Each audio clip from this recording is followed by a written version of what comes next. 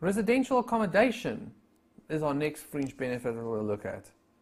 So, as you can imagine, basically this is where an employer gives an employee a place to stay and does not charge them enough or gives it to them for free. So basically your employer says to you, here you go, here's a flat for you to go and stay in. So first up, there will be no value for this fringe benefit. In other words, the employee will not be taxed if the employer provides the accommodation to the employee inside or outside of South Africa, if the employee is required to be away from the usual place of residence. So you live in Cape Town and your employer tells you that you need to go to Bloemfontein, which is not in Cape Town, it's out of town, and it gives you a place to stay there for work for free. So doesn't give you an allowance, gives you a place to stay, you won't be taxed. Your employer tells you are South African, and your employer tells you to go and do work in England, and it gives you a place to stay there, so outside of South Africa, you won't be taxed on it. Right, and this is usually if the employee is a resident. If the employer provides accommodation to a non-resident, then there will also be no value if it is for a period of less than 2 years after the arrival in South Africa, or if the employee is physically present in South Africa for less than 90 days in the current year. Okay, so let's just take it a step at a time. There will be no value. In other words, it's tax-free if it goes to a non-resident, but then the following requirements must be met. The non-resident must be away from the usual place of residence. So imagine that you are a South African employer. You have an employee in England that comes into South Africa to come and work here for a bit, and you give them a place to stay. That's what we're talking about. That employee must not be in South Africa for more than 2 years after they arrive. So they can only be here for less than 2 years. Or if it's less than 90 days in the current year, it's also in any case no value. Okay, I've never really seen this, guys. Then they say, if the employee is a non-resident, there will be a value. So even if these requirements are met, if the following is relevant.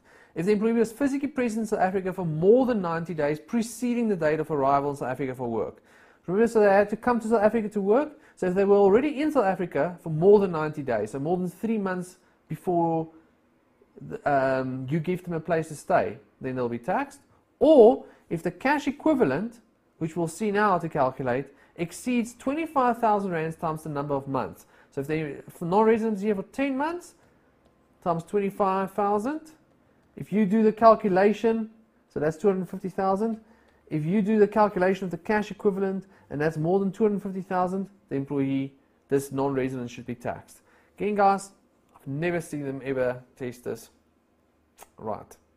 So here are the requirements, or the 3 different situations. What paragraph 9 tells us how to determine what the cash equivalent is.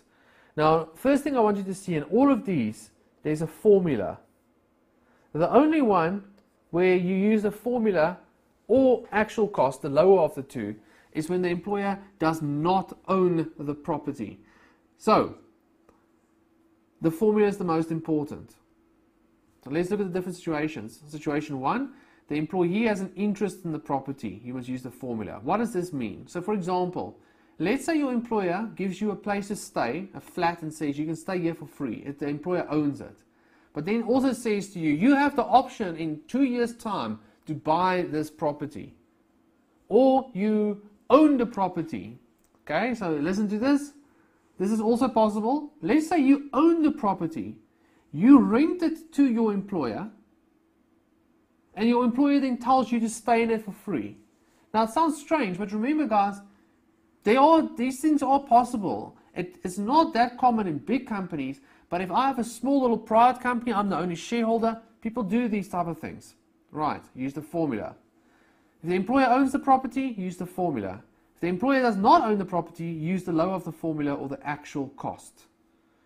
Okay, so what is the formula? The formula, you can find it in your act as well. A minus B times C over 100 times D over 12. Okay, so first thing is A. A is the remuneration proxy. This is an amount that will be given to you in the exam. The idea of what a remuneration proxy is basically is the previous year's salary that you earned. the employee earns. Okay, there's some requirements also, so that's why it's given to you. B is an abatement amount. See, it gets deducted. Now this amount gets updated every year. That's why I haven't given it to you here.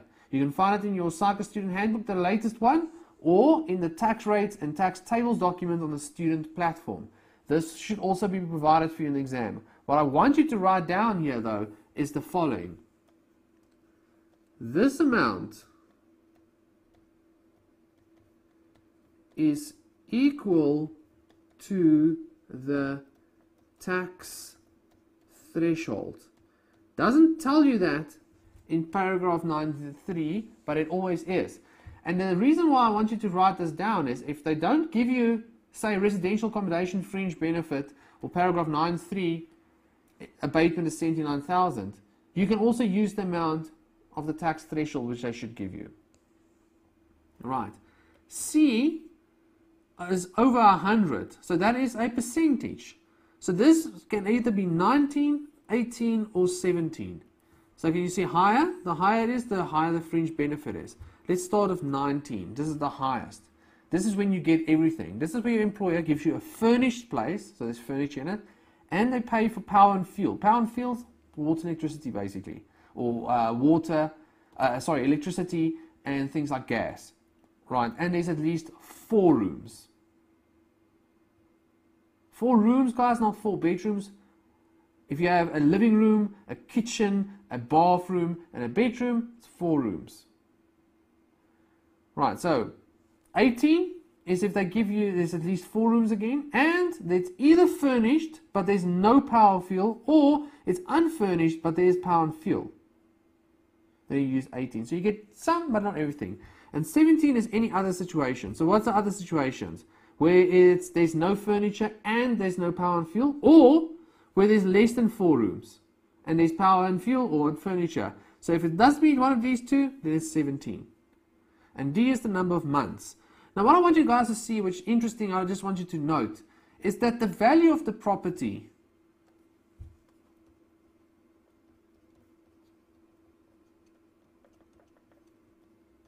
has no effect.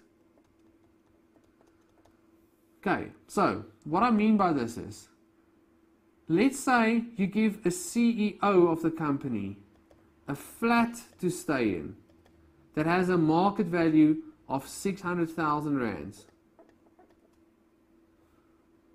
Okay, and let's just say for both of these, for both of my examples, 4 rooms plus power plus furniture, right? So everything is given.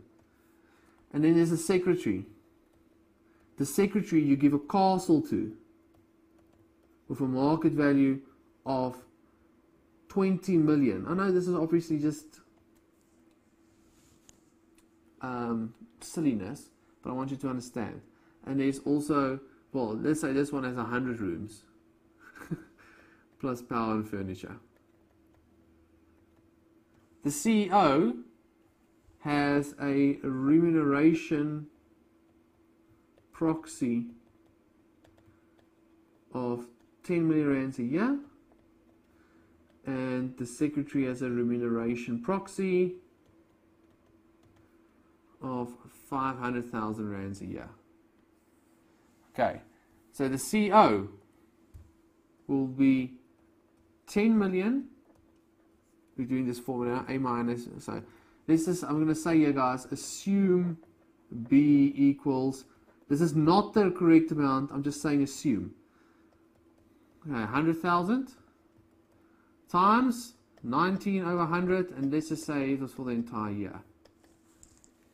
Okay, so that is the first one over there. Okay, so the value is 1.881 million, and for the secretary it is 500,000 minus 100 minus 19 over 100 minus 12 over 12.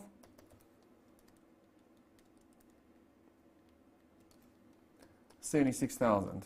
So although the CEO in this case gets a flat of 600,000 and the secretary gets a castle of 20 million, the secretary has a fringe benefit cash equivalent of 76,000 and the CEO of almost 2 million. So you can see has nothing to do with the value of the property, it has to do with the value of the remuneration. So basically, the more you earn, the less it's necessary for your employer to give you a place to stay. That's the kind of the idea. So that's why you get penalized more.